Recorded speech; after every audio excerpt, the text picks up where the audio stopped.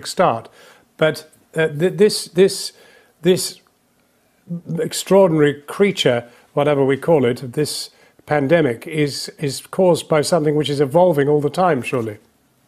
Yeah. So these viruses are pretty tricky for the immune system. They've got lots of methods to avoid the immune system.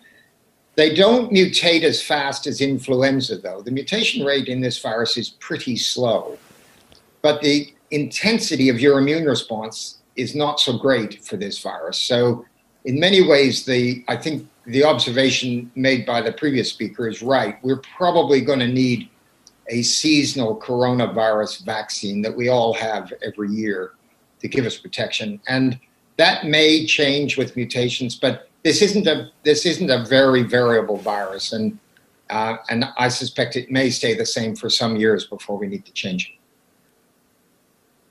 And finally, Sir John, the question everybody's asking you, when?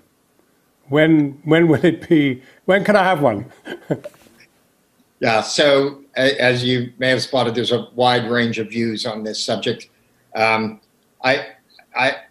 hopeful we're going to start to get a readout early in the autumn as to whether this thing works or not. A lot of this depends on the intensity of infection. So in order to get a readout, you have to have a certain number of incident cases in the control vaccine population.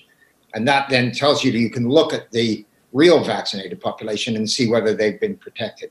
So I'm hoping that's going to happen pretty smartly this autumn.